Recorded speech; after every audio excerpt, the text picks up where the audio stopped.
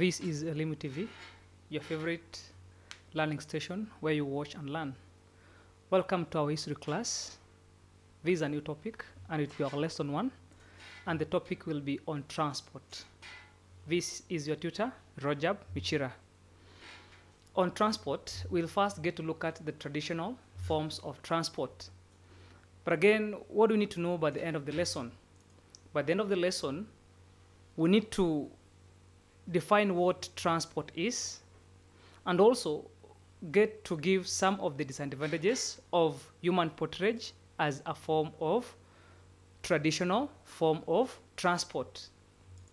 Can we get to transport? Transport, this is the movement of goods and people from one place to another. That movement whereby you move from point A to B with your goods and services, that is what is termed as transport. However, transport can be categorized into two forms. We have the traditional forms of transport, and also we have the modern forms of transport. In this case here, the modern are after civilization. But if you get to look at the traditional means of transport, they were before, they were during the pre-colonial period. Can you get to look at what are these forms of traditional transport? We all know that during the pre-colonial period, we didn't have vehicles, we didn't have trains, we didn't have aeroplanes. What did the people use? So we'll get to know that they used human transport. Human transport is also known as human porterage. What is this human porterage?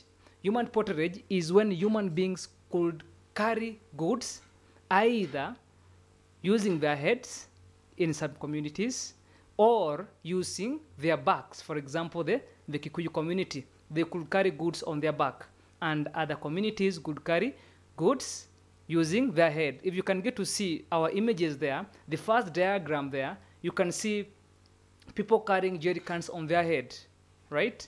Then in the second image, you can see people carrying goods on their back. That is what we call human porterage. However, we must note that the human porterage had its advantages and also it had its disadvantages.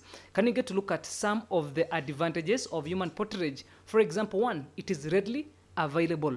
You don't need to wait, right? If you want to take a certain good to a certain place, you just carry it and take it. You don't need to wait, unlike you wait for the traffic or vehicles. And also, it is one of the cheapest method of transport. It doesn't incur any cost. The only thing you need to do is you have energy, you are in good health, and you are good to go. However, it also has got disadvantages. For example, it is time consuming. It is time consuming. Human porterage, it's time consuming. It takes a lot of time to move from point A to point B. And also, another disadvantage of human porterage is that it can only carry a small load of goods. In that case, for example, if you get to look at our images, you can clearly see that those people carrying those goods, they are just carrying a few number of goods, meaning they cannot carry bulky goods.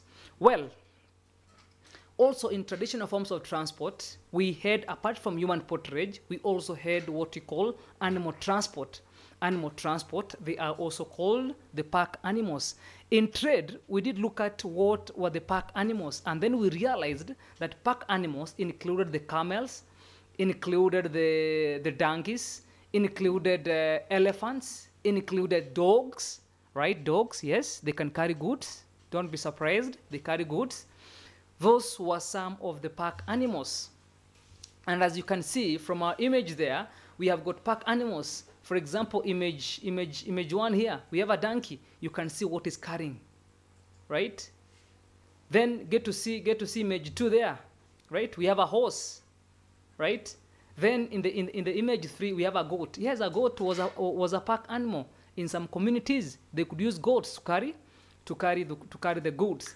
But what were some of the advantages and disadvantages of pack animals, or what were some of the disadvantages of the human transport? One, we get to see that animal transport, it is always cheap.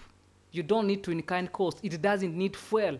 Animals do not need fuel. The only thing you need is to feed them. Another advantage is that accidents are very rare, right? I've never seen an accident involving a donkey and another donkey. Very rare, right? And also, animals do not need fuel apart from teaching and training. In this case here, what we mean, you must have to train your animal to carry these goods. Not forgetting that animal transport also had a few disadvantages. For example, animals may be attacked by wild animals.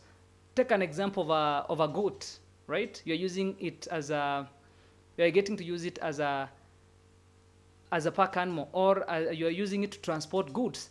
Then on the way, you can be attacked by wild animals, for example, lion, for example, cheetah. Good. Then also, finally, another final disadvantage is that it is tedious. It is one of the tedious mode of transport, meaning you need to walk, right? It also needs to walk. It needs energy. So it is really tiresome. To sum up our lesson, can we get to look at what we need to do at the end of it? Can we get to try some of these questions? One, we get to see that why is the camel referred to as the desert sheep? Why is it? Why is it referred to us? Because it was mostly used in the desert. Why is it referred to as a desert sheep? And also get to state some of the disadvantages of human transport as a form of transport. For your reference, can you get to refer to Evolving World, History and Government, Students Book, Book 2. And as always, I've been saying, for more lessons, can you always get to watch Elimu TV on Facebook and at Elimu_Kenya on Twitter. Keep watching those videos where this is the station where you watch and learn. Thank you and see you in the next class.